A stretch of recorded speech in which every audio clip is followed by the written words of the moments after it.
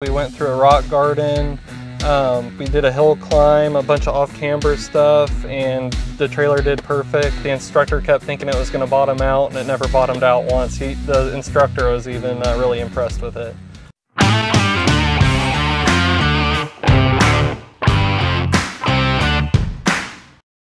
Hi, I'm Cody. And I'm Ross. And this is our extreme off-road hiker trailer. We have some pretty big plans coming up here soon with our hiker trailer. We're planning on selling our house, and we're going to be living out of it full-time. Loosely traveling the country, visiting some Marine Corps friends, and just getting together with some like-minded individuals and exploring. I'm a website designer and graphic designer, so gonna get that Starlink hooked up and work anywhere we have service. We saw a video on YouTube of, it was an Overland Expo, and it was all the trailers, and we saw the hiker trailer and we're like, wow, we really like that. And then we saw that they were made in Columbus, Indiana, and we didn't even look at any of the other options. So we're like, we're just gonna head there to the factory, get our eyes on it, see how great it really is, and pulled the trigger on it that day, I think. Yeah, we only live an hour away, so we thought, why not? And also, the biggest thing that called us to the hiker trailer was we like the teardrop shape, or not the shape, the size of the teardrop, yeah. But we hate how it cuts off so much space in the rear.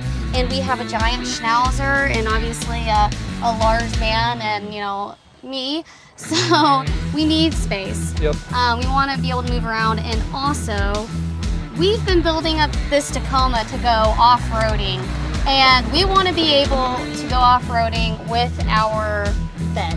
So whenever we see this beautiful remote location that's calling our name to just stay a few days, we'll be able to roll up, park there, put the awning out, and relax.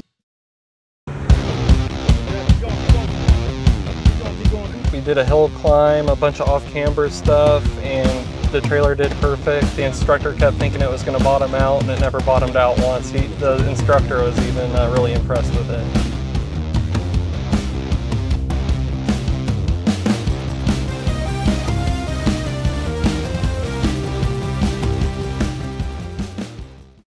Yeah, we do have a fridge, which we obviously use for all of our food. This is a 46 liter, fits a week's worth of food. Yep. It's been great for us, so that is a must.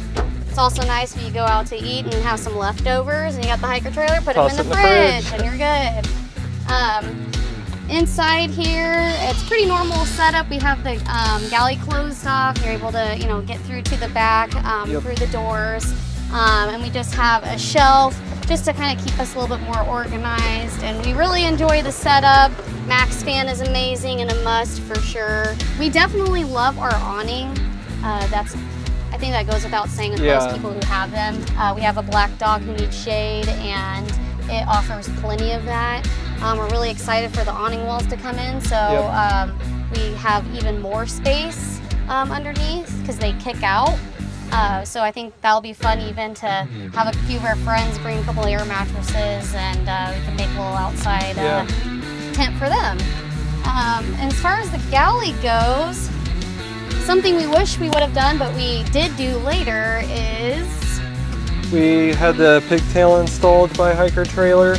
So we have the lithium-ion option, and it's nice to have some peace of mind to be able to kill that battery if our fridge dies with meat in it, or fan stops working and it's hot outside, to be able to come to the back and plug a Goal Zero, EcoFlow, or any battery bank in and be able to have emergency power. And it's a nice backup plan for sure. A lot of peace of mind with that. Yeah, and as far as the polling goes, it's really nice too, just to plug it in and see how much is that fan pulling, at what speed, or what speeds, and how much the fridge is pulling, so we can get a gauge on it. Oh, we are running low on battery. Maybe we should just put the EcoFlow with the fridge right now, so that the fan's only using the lithium ion in the front. So we really like the rear swing out as well, with a trash bag on the back. That really helps keep things tidy and not having to stink the truck up or have a mess in the bed of the truck. It's a little more organization.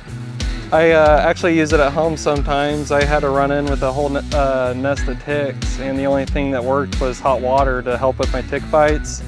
First day in, the hot water tab broke off in the shower, so then we didn't have any hot water, and the plumbing got messed up in the house. So I was in the driveway using my hot water and taking hot showers no matter what. And it was getting up to 120 degrees, which was a perfect temp for curing the itch. Yep, and it works really well. It's instant hot water. You hardly waste any water trying to heat it up. As soon as it senses the water pressure come in there, it fires right up and works really well. This originally came on the other side, which I think is great for cooking. But since our hot water heater is right here, we put it on this side. Although it is pretty simple to just take it off. 10mm bolt ratchet comes off really easy. So in the future, we might just get another one for each side. And something that we definitely recommend getting, would be the roof rack. This is the Rhino roof rack.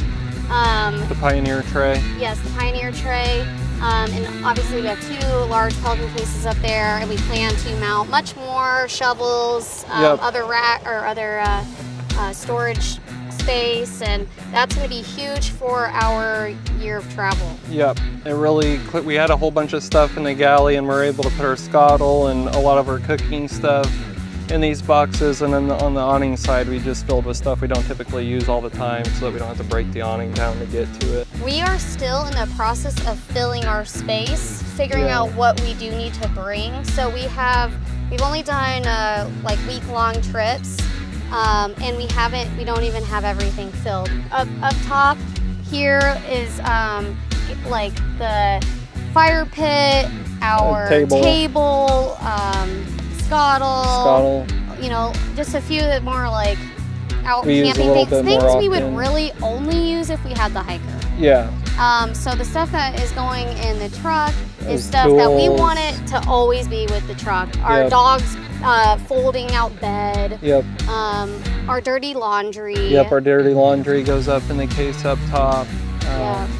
Basically, because in case we want to go down a trail or something that we know we're not going to be able to pull the trailer with, I want to have all the tools and stuff with the truck and not have to worry about it.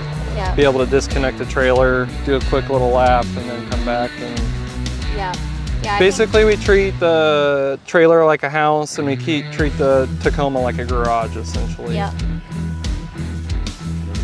right. Well, thanks for checking out our trailer and our nice little rig here. And if you ever want to join in on our adventures, we will be starting a YouTube channel. We already have our Instagram established. It's Bob Walden, FOB.WLDN. Go ahead and give us a follow on there and see where these adventures take us. And there is pictures and video of the drive course we did with the trailer on that as well. And some off-roading in Moab, which was our second day of owning the hiker trailer. So have a great day. I don't know how to finish that one. Like button. Smash that like button. Got a little more used to that.